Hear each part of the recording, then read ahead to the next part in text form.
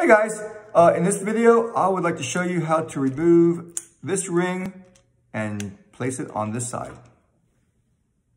So what you need to do is you have to remove these two screws, okay? And they're gonna take a T6 Torx driver. You can't use a hex, you have to use a T6 Torx. So unscrew the two screws. All right, make sure that you don't lose them. Gently remove the ring. And sometimes these little small parts can be a little tight because the machining tolerances are very, very tight.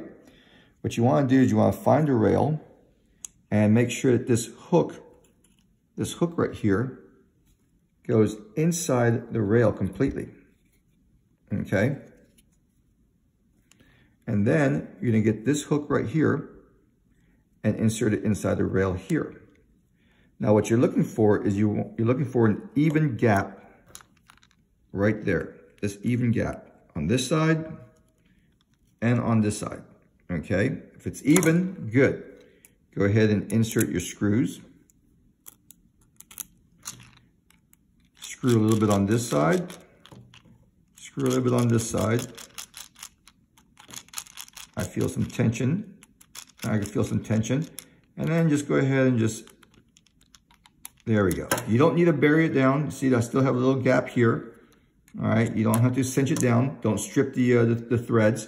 And you're good. There it is.